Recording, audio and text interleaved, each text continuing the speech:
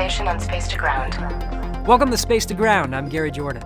This week, cargo makes its way to the International Space Station in the fast lane.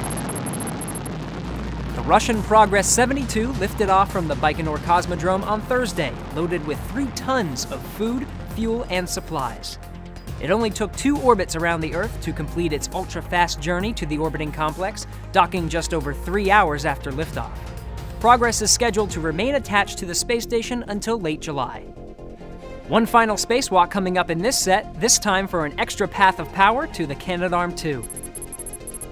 Anne McClain, Nick Hague, and Christina Cook have already completed 2 spacewalks to upgrade batteries on 2 of the 8 power channels on the space station.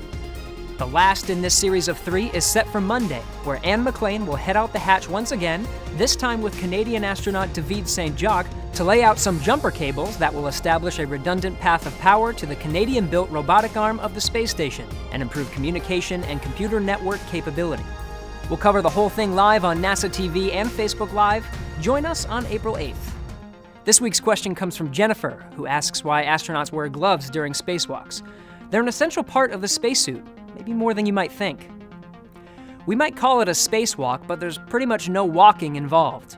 All of the movement across the outside of the space station, all of the tool handling, really the most important tasks in a microgravity spacewalk are conducted with these gloves.